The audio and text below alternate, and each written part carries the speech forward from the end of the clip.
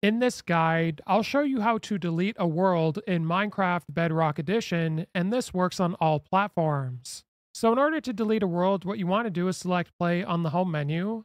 From here, you want to scroll down and select the edit icon beside the world you want to delete. Now, once you've done this, you want to scroll over to the right and ensure you're under game settings.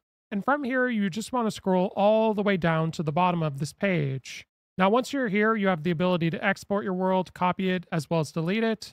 We're going to go ahead and select delete world. Now, it does give you this warning that if you delete this world, you're going to lose everything forever. I'm going to go ahead and select delete. Now, once you've done that, you should no longer see it here. And if you do go back to the home menu and scroll down to settings, there's also the option of deleting multiple worlds at once. If you scroll down to storage right here and go to multi-select, and then you go to worlds and select each individual one, and you'll see delete at the bottom there. If this guide was helpful, like and subscribe, and we'll see you in the next one.